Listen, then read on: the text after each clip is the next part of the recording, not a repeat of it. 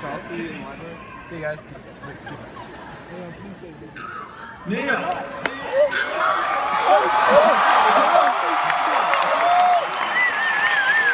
University of Tennessee volunteers. Neil deGrasse Tyson.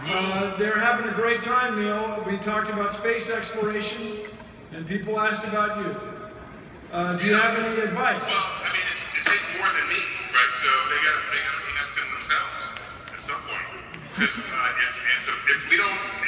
if the rest of the universe is not part of our backyard, we might as well just all move back to the cave, because that's where we're headed.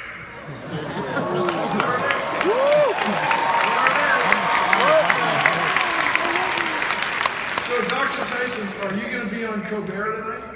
Yeah, tonight. We're going to have him talk. And Seth MacFarlane was another guest. And so, and Stephen Colbert pretends like he's me on the spaceship of the imagination. So it's a fun little bit. And he pops a cosmic vest on me too. So. Cool. So how many people saw Cosmos? They love you, man. So we have one more question, or the next question. Hang on a sec, Neil. What's our next question? I'm going to transition to mic one. What's it? Make it tight. Make it tight. Hi, my name is Mona. I'm studying political science, and I just have a simple question. Hi. Okay, so how could you prove to me that the world is not over 6,000 years old? How could you prove Neil, do you have any way to prove the world is more than 6,000 years old?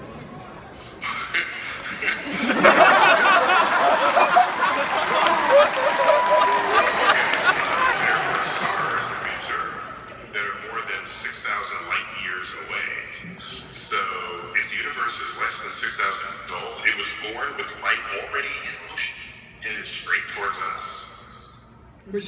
That would just seem a little crazy, right? Yeah. And you look at the rate of rock formation, the rate of star formation. Anything that we've ever observed in the natural world that requires vastly more than 6,000 years to take place. So if you want to continue to believe 6,000 years in a free country, you can do so. You should just not serve on any science committees.